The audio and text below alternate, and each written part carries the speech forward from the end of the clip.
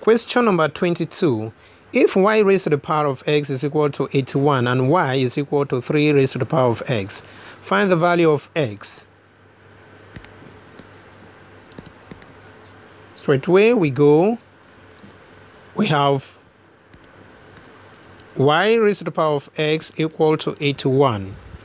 And y is equal to 3 raised to the power of x. So anywhere we see y here, we have to put 3 raised to the power of x. So we have 3 raised to the power of x, all multiplied by x, equal to 81. So we have 3 raised to the power of x times x, which is x squared, equal to 81. Now let's express 81 in base 3. We're simply going to have 3 raised to the power of x squared equal to 3 raised to the power of 4. 3 raised to the power of 4 will give us 81. That is 3 times 3 times 3 times 3. So we now have the base being equal here.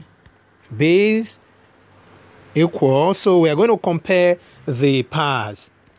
So we have x squared equal to 4. To get the value of x now, we find the square root of both sides. So take the square root of both sides. We're going to have square root of x squared is equal to the square root of 4.